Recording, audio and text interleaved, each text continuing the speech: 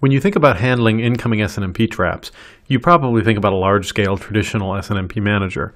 And while it's true that that's a great way to deal with SNMP traps, and it's generally something you're never going to be without, there's actually a lot of value you can gain by having SNMP traps processed at the RTU level.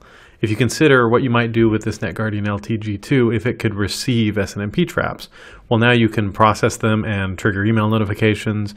You can latch a relay if you need to report to a system that demands a control relay latch.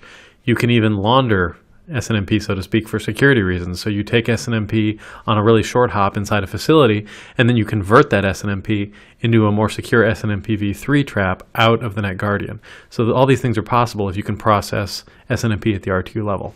So let's take a look at how we would set that up. As always, we go to the green provisioning section, and then go to SNMP alarms.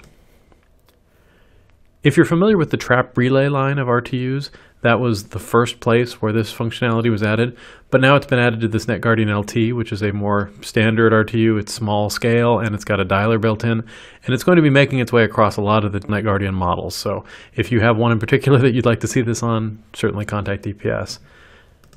You'll see that for each of the SNMP alarms, I can add a set and a clear trap OID, all the way down to variable bindings if I so choose, and these will trigger a set and a clear.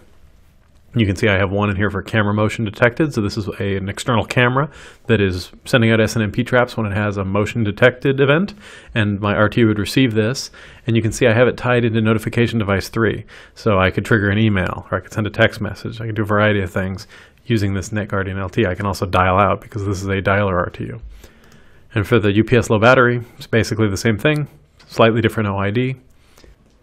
One thing that's very cool here is if you have an SNMP trap that doesn't really have a clear, it just sends a trap every time an event happens and it doesn't really send a clear state to clear it, you don't want your NetGuardian LT alarm to sit active all the time. You want it to set and then probably auto clear. Well, you can do that. So if we use this camera motion detected as one example, because that one could conceivably be a camera that sends a trap just when the motion occurs, and it doesn't bother sending a clear. It just lets you know there's motion, and then after a few more seconds, if there's still motion, hey, there's motion again. So to do that, we would simply configure the set and the clear exactly the same.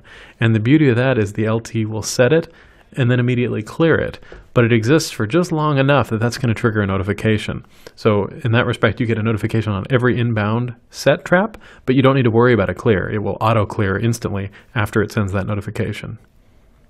If you'd like to learn more about processing SNMP traps at the NetGuardian RTU level, give DPS a call at 1-800-693-0351.